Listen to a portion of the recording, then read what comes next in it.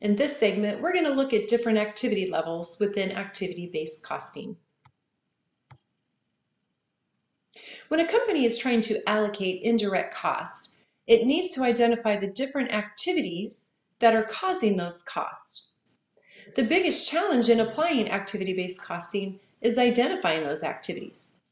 So in order to do that, a company needs to identify different levels, 4 types of activities that cause overhead costs: unit level activities, batch level activities, product level activities, and facility level activities.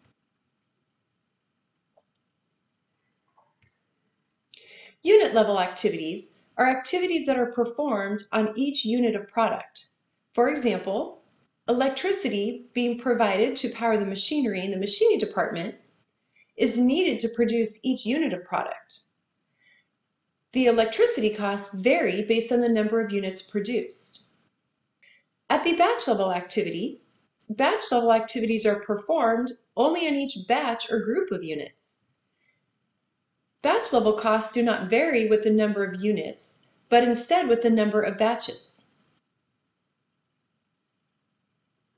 At the product level of activities, these activities are performed on each product line, and they are not affected by either the number of units or number of batches produced.